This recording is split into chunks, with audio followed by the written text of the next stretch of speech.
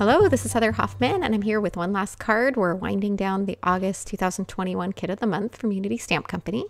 Next week, we'll start rolling out with the September kit.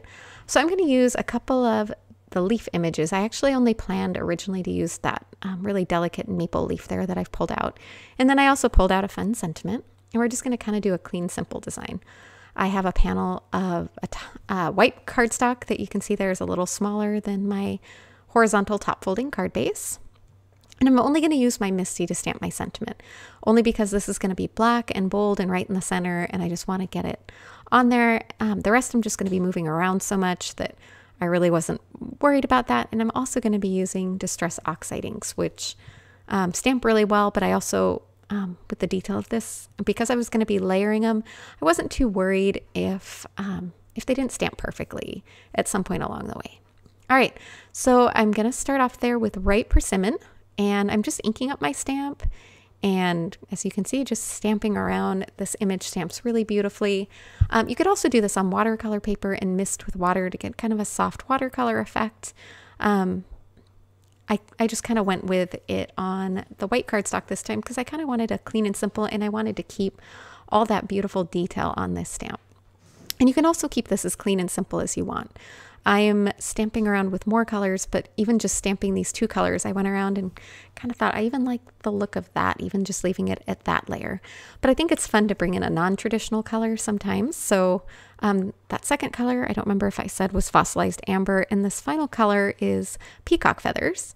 There's something just about that aqua blue tone that's really fun to bring into fall color schemes. And I'm quickly just cleaning that off between each color, but then I pulled out, you can see kind of that leaf and acorn.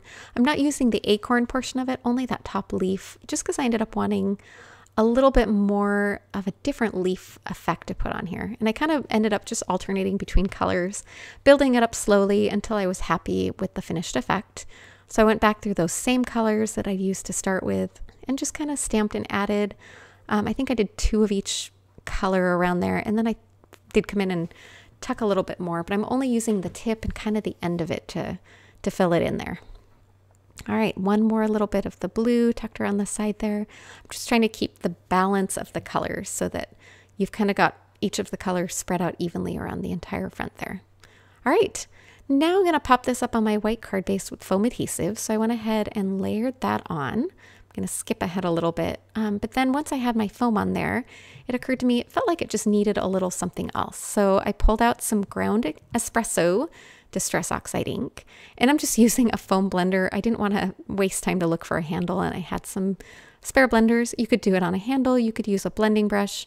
I just kind of want to add a little pop of color around the edge, and then, you know, as you keep going, you look at it and think, okay, it feels like it needs something else still. So I decided to add some splatters with that ground espresso ink again.